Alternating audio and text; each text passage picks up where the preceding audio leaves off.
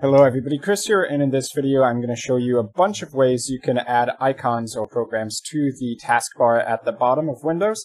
So that's going to be these little icons you see here. Including Windows Explorer and several other apps I've chosen, including my web browser Brave, DaVinci Resolve, OBS, and Notepad++. But you can have whatever programs you want on the taskbar. And one of the easiest ways is if you have an icon already on your desktop. So for instance, I have Dark Souls 3 here as a game.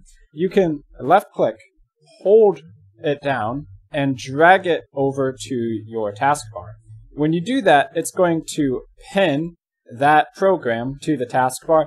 In this case, it pinned the program that Dark Souls actually opens in, which is Steam. But if I did something like open up this game and drag the game icon directly under the taskbar, then you're going to get the icon for the game itself. Now, I acknowledge that in most cases, the programs you want on the taskbar are probably not already on your desktop, so another way you can do that is to search on your computer. So if you have Cortana to the left of this taskbar notification area, or if you're like me and you've disabled her, you can still search throughout Windows for any program on your computer. So for instance, if I wanted to go ahead and take LibreOffice, I can find the apps using the search, and you can right-click on any app you find using the search, and then choose Pin to Taskbar, which is going to put it down here.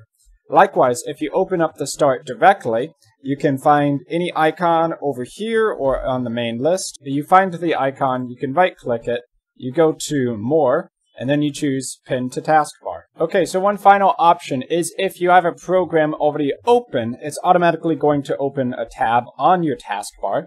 But when you close the program, it's going to go away. While you have the program open, you can right-click on that icon for the program and choose Pin to Taskbar. So when you actually close the app, it's still going to remain on your taskbar. So that's the 4 ways you can pin programs to your taskbar inside of Windows. I've been Chris. I hope you found this video helpful, and I will see you guys in my future video content.